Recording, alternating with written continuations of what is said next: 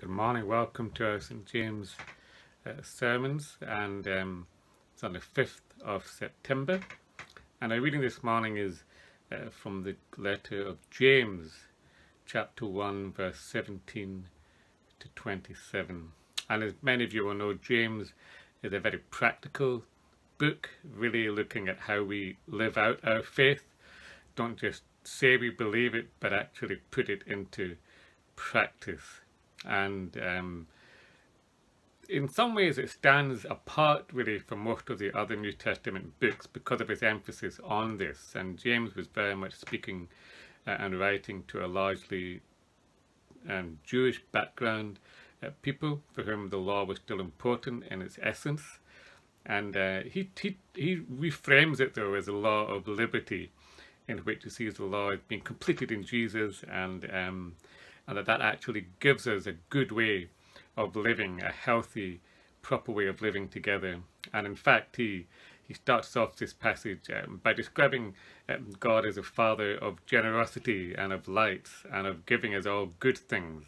So very much kind of framing it in a very positive way. And he ends this passage again by framing that religion is good religion, is caring for orphans and widows and keeping yourself from being untainted by evil and by sin. It doesn't define religion really in any specific way, but this practical outworking of caring for others is absolutely essential to James. Now, as I was reading this, preparing for this, there's a lot in this passage, but I just really want to focus on one sentence where James says we should be quick to listen, slow to speak, and slow to become angry, for angry does not produce God's righteousness. Quick to listen. This really jumped out at me because it's not a phrase that we would often hear or think about. Listening is usually something we do at worst reluctantly. I have to listen to you, or I wish you would stop talking, or I've got things I want to say, but I've got to listen to you first. Listening doesn't have a sense of quickness about it. It is at best passive, and at worst kind of reluctant, or even worse than that, perhaps resentful, having to listen to this person. And so listening is something which seems that is kind of second order, really. It's not active, it's not something we choose, it's something to some extent that is foisted on us. So to be quick to listen reframes that whole way of thinking, actually. And I find it very, as a person who likes to talk a lot, I find it challenging. And what did James have in mind with that really enigmatic and quite inspiring phrase?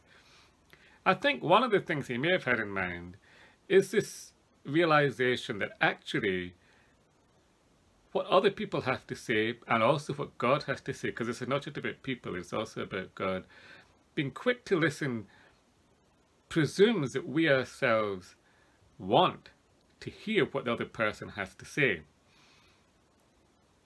And that might seem far removed from our experience at times, but actually going into relationships or conversations or situations, even ones of conflict or ones of frustration, going into it with an attitude of, I can learn something from this. This person may have something that I haven't thought of. There may be a perspective here that has not occurred to me.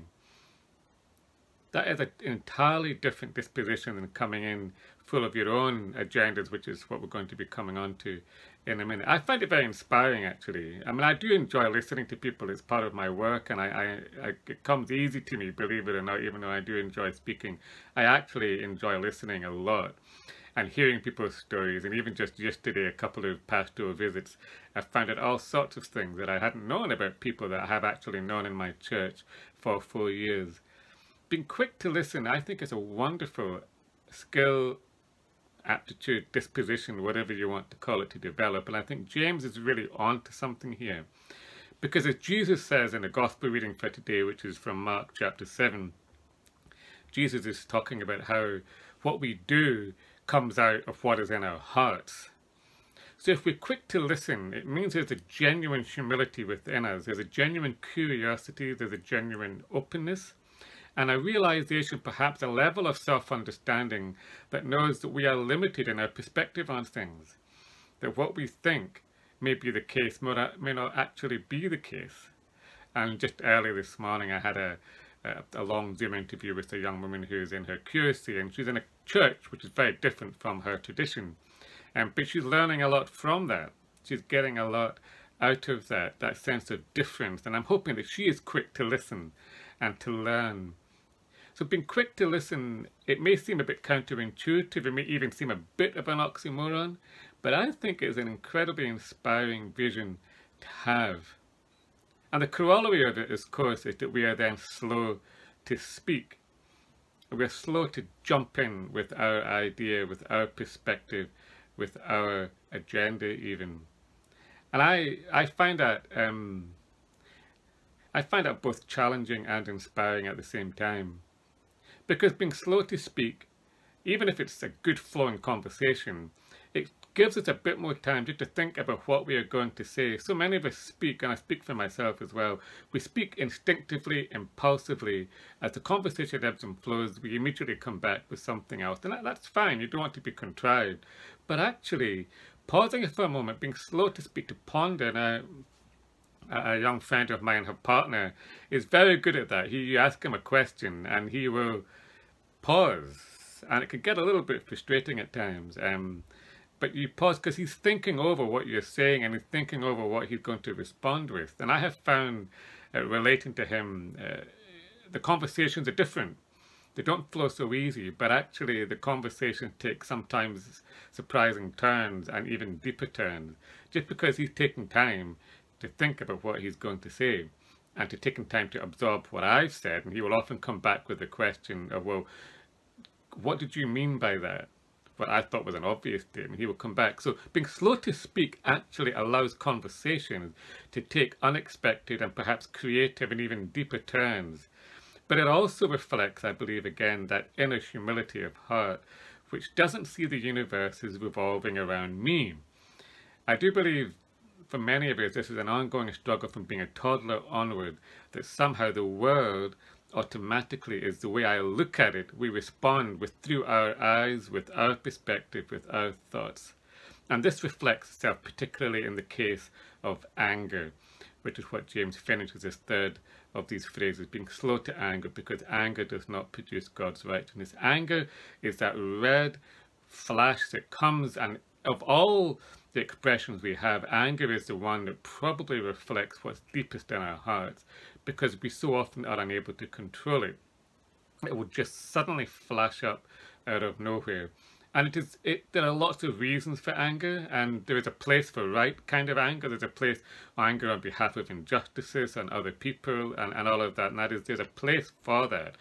But we must be slow to get there. In other words, we must think, well, how do I express my anger? How do I express my frustration? How do I grow in my understanding of this so that I may have missed something? I can still be angry about it, but maybe there are things that I am missing here. And our blindness and our rage can blind us to what we have to learn, because anger often reveals inadequacies in our own lives, blind spots within our own view of things, and even habits and ways of being which are unhealthy, but they're instinctual.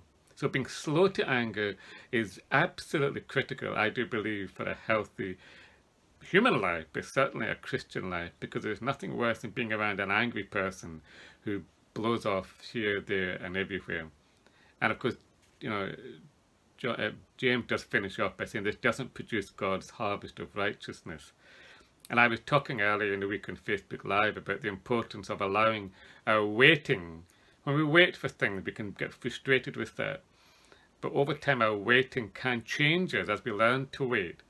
And I believe it's not being able to wait for things sometimes which brings anger up. So being able to control our anger, to shape it, to allow our waiting to shape us into being deeper, humbler people who can also speak a bit less often maybe, and also to listen, be quick to listen. These are ways that our waiting can shape us into becoming much more Christ-like than we really are. So may I inspire you and myself to be quick to listen this week. There's so much to learn, and there's so much we don't know about ourselves, about God and the world. In the name of the Father, the Son, and the Holy Spirit. Amen.